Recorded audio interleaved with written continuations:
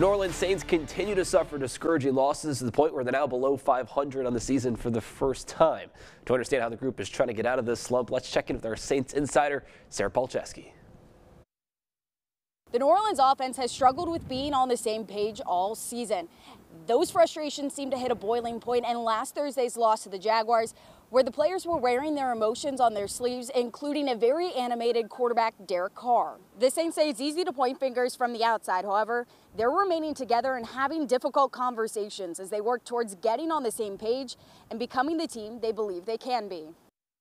I was FaceTiming all the guys on offense, talking to all the guys, the leaders, the things, and we're demanding from each other. We're encouraging one another. We don't have to hide and not talk about it. Let's just get it out there. What's your problem? What's my problem? What's our problem? Now, how do we fix it? We put it out there. We said what we needed to say. Everyone felt good leaving the conversation. There's no pointing fingers. My takeaway was unity and a lot of guys solving problems. Not just saying we were. We really were putting the work in.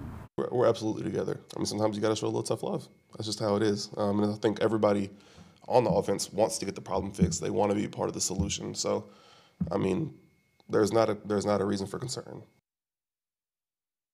The Saints say they have started to look at how they prepare through the week as one way to get back on the same page. That includes in how they meet and how they practice, including maybe spending extra time out on the field together, getting those extra reps in.